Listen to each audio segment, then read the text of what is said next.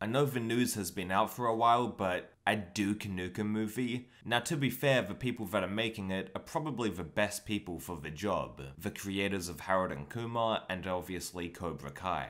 However, this is like the second or third time a Duke Nukem movie has been in development. I'll be surprised if a project comes out and is on a streaming platform or in the theaters, to be honest. I just think this will get scrapped, and that's about it, which is a shame, but at the same time, a Duke Nukem movie shouldn't really be happening at this point, even though I do like the creative force behind it. Cobra Kai is a great show. Harold and Kumar are very funny movies, but I just don't see this working out. My other reaction to this is what we're doing with the Duke Nukem property? Don't make any games, Gearbox. Don't make any games for years and years and years. Make a shitty remaster and make a movie. Like, what the fuck? This is what you're doing to the property?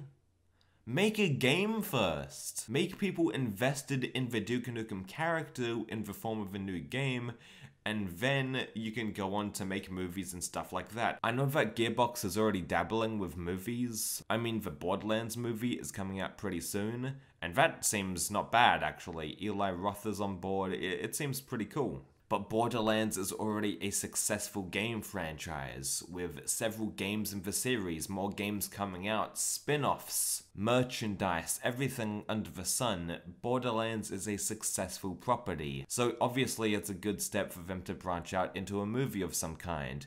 The universe is made for it, it has a lot of wacky characters, seems like a good time. But Duke Nukem? I just don't see it, man.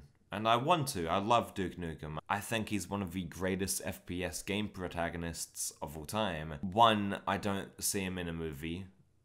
And two, not even because of the woke shit either. I really don't want to get comments about being woke. Like, I think all of that is retarded. The dumb little culture war going on is retarded. It's it's stupid. Those anti-SJW types seem like the biggest pussies.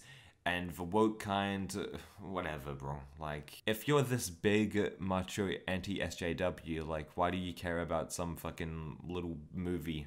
I don't care about Duke Nukem being woke, or, like, them ruining his character, because I don't care about a Duke Nukem movie. What I do care about is a new Duke Nukem game, which I don't see one in sight. So Gearbox, make a fucking game, or give a property to a studio who will make a game. I mean, if this project gets off the ground and gets actually made, I'll watch it, obviously. Obviously, the people behind it know what they're doing when it comes to making comedies like this.